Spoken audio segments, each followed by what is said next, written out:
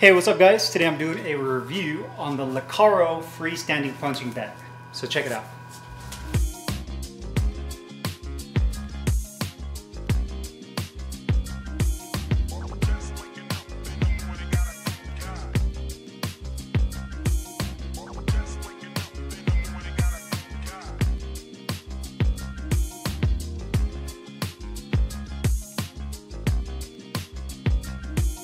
Alright guys, so before we do the review, let's go ahead and do a quick close-up of this punching bag, starting from the top to bottom. One thing I'll mention, this bag is manufactured in China. The outside is a synthetic polyurethane outside casing. Has kind of a texture to it to try to resemble leather, but it's definitely not genuine leather. You do have laces on top for the lid, which is where they insert the actual foam into.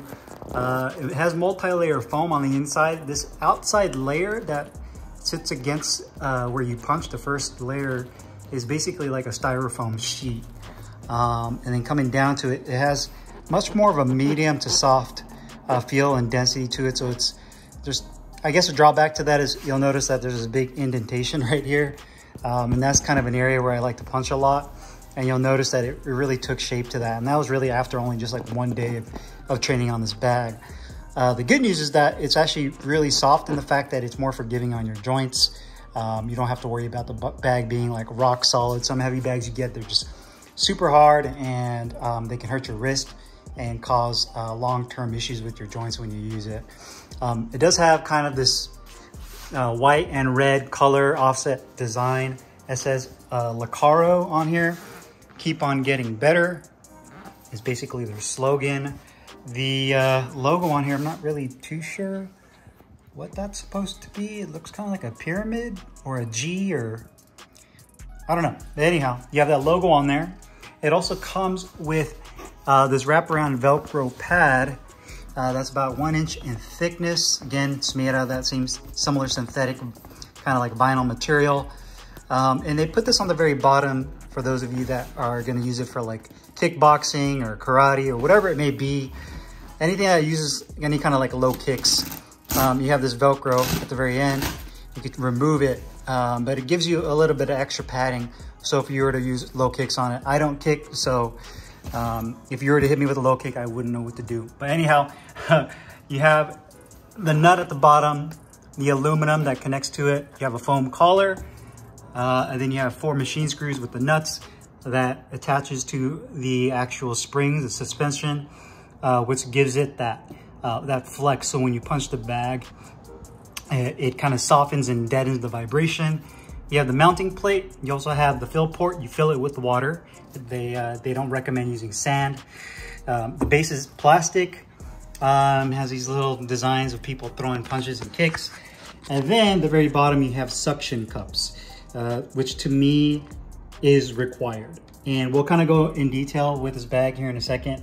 But to me, you have to use these suction cups, which means that if you were to buy this bag, you have to have a surface like my garage floor that can have a suction cup attached. It has to be a smooth floor, it can't have any texture to it. Otherwise, this bag won't perform very well or as intended. So just do keep that in mind. So that's pretty much the bag itself, just to show you guys what it looks like. And we'll go ahead and do the review. Hey guys, Carlo here, and today I'm doing a review on the Lekaro freestanding punching bag. This retails for $169 from Amazon. You can also get it in a black and gold colorway. It's the same exact bag, but I think that's actually like $40 more for the black and gold colorway. Why it's more expensive and it looks exactly the same except for the colorway, I'm not too sure, but you have that option. The bag itself is manufactured in China. It utilizes a synthetic polyurethane outside casing, and I believe it's a 3 or 4 layer of foam on the inside. Included with the bag, you also get a pair of hand wraps and a pair of these boxing gloves. These are synthetic as well. Nothing special, nothing crazy with these. The good thing about that is that if you're maybe a beginner to boxing or combat sports, maybe you just want to get in shape, burn some calories. It's nice that they include this with the bag so you don't have to go out and purchase your own pair and pay extra for that. So, you know, they're certainly not the best gloves in the world, but they'll definitely get the job done. So you do get a pair of hand wraps and these gloves as well. Now, dimensions-wise, when you look at this bag, it's about 70 inches in height. I'm about 5'8", so you can see it's a little bit taller than me. It's 11 inches in diameter from side to side. I'd say the bag itself is a little bit on the more skinnier side, but you can certainly get a good workout. And one thing I noticed with this bag as well is that it kind of forces me to be a little bit more precise with my punches because I don't have such a wide target. So you have that. You also have that pad that I showed you guys earlier in the close-up. So maybe if you do some kind of kickboxing, another combat sport that utilizes kicks, you can do that at the very bottom where there's a pad. And then you also have the plastic base that is filled with water. And when it's completely filled, just depending how much water you put in there, it's usually anywhere between like 80 to 90 pounds completely filled. And at the very bottom is the suction cups that screw in using a machine screw, which to me is 100% required to use this bag. Now, if you live somewhere where you only have carpet, or the floor that you have is textured and you can't use suction cups, then this bag is not going to be a very good bag for you. You're going to hit it and it's going to fall over right away. You're not going to be able to hit it really with any kind of power whatsoever, because even with the base fully filled with water, anywhere between again 80 to 100 pounds of water, any kind of powerful shot at this bag will tip the bag over. So it's definitely required to have the suction cups. So for those of you that you have carpet or any kind of textured floor, the rest of this video is probably going to provide to be pointless because you probably won't end up getting this bag. Now, for those of you that do have like a slick garage floor, or your gym has a slick floor that a suction cup can stick to, then this could be a viable option. To me, this is a good alternative for those of you that live maybe in an apartment or somewhere where you can't hang a heavy bag from the ceiling. You don't have that option. This is definitely a solid option. This is a solid alternative, as long as you can use the suction cups. And I know I keep repeating myself with the suction cup thing, but it's imperative that you guys use the suction cups, because I get that question all the time. Well, if I hit it with a roundhouse kick, will I be able to take it? With the suction cups on, it can take some pretty good punches. You can take, you can hit it with some good haymakers, some good shot, some hooks,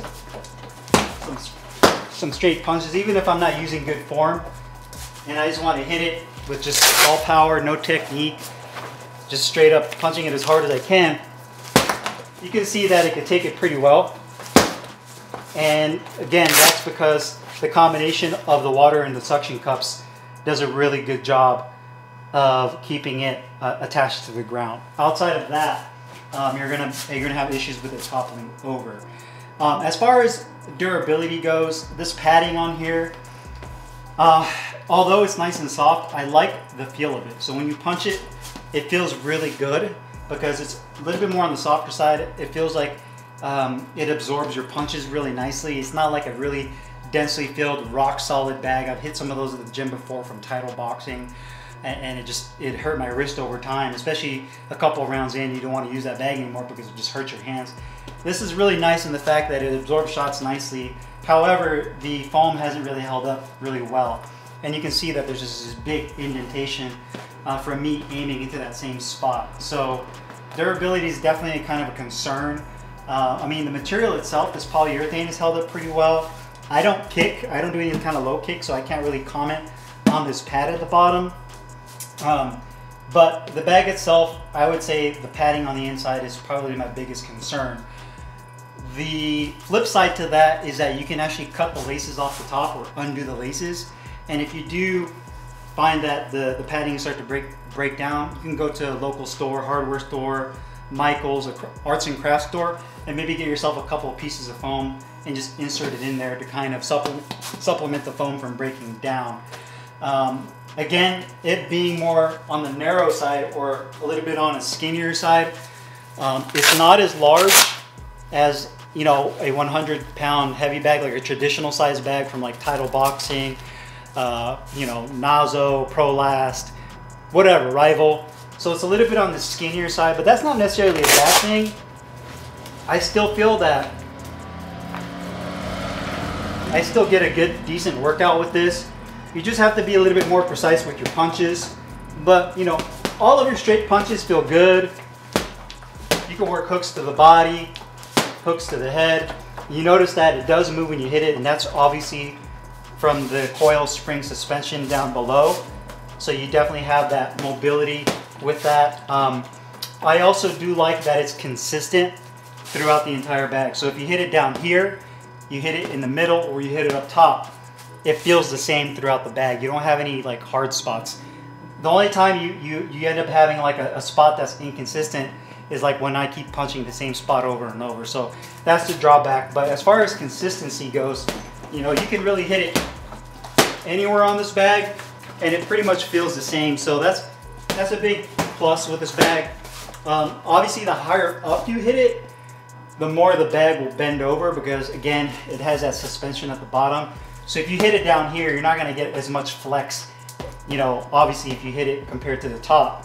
And again, you can definitely hit it with some good power and not have any issues with the bag toppling over. It feels good as you hit it. You can hit it with your bare hands. You can use the gloves that they provide with the bag. Completely up to you. But overall, to be fair, if I had an apartment or if I couldn't hang a heavy bag in my house, I just didn't have the ability to do it, I think this is a good alternative, to be honest with you. I mean, and even at the price point of $169, I believe you get free shipping, just depending on where you live, through Amazon. You get a pair, you know, I know it's not a huge deal, but you get a pair of hand wraps and gloves that are included. So if you're like completely green, have never punched a punching bag before, I definitely think this is a good alternative. I think you'd be satisfied with this. Just again, I repeat myself, keep in mind, if you don't use the suction cups, you'll probably hate this bag. So make sure you fill the base up with water, you use suction cups, and it can suck to the floor that you attach it to. And I definitely think this is a good bag. Now, if I have the ability, like I do, to hang a bag in my garage or whatnot, that's always going to be 100 times better in my opinion. So if you're saying, well, I can just go ahead and hang a heavy bag and use that, then duh, obviously I'd go that route. I would never even entertain this. But for the sake of checking this bag out for the review, and for those of you that can't go that route, I definitely think this is a good alternative, and so far I'm pretty satisfied with this. Another thing I wanted to mention is the mobility of this. Because it does have suction cups at the bottom, you might have a difficult time moving it around because it does stick to the floor really well. So what I found I did with this is that you really just kind of have to give it a really hard tug, or you might have to get something underneath the base to pry it. But if you typically if you give it a good tug, you'll see that it comes undone. And then from there, you can just basically kind of roll it on its side to the spot you want to put it, and then put it down. So yet it's not as mobile as you'd like it to because of the suction cups, but it's kind of just one of those things you have to have. You take the good with the good and the bad with the bad, and that's the way I call it with this bag. So overall, very satisfied with this. Has a couple small issues with the foam kind of breaking down, but I mean, for $169, you know, it's not going to be the most premium bag in the market. So you kind of know where you're getting yourself into. You kind of get what you pay for, but a good alternative for those of you that need another option. So if you guys have any questions, comments, make sure you guys leave them down below on the comments box. I'll put the link in the description box where you can find this Lekaro freestanding punching bag. I'll see you guys later. Take care.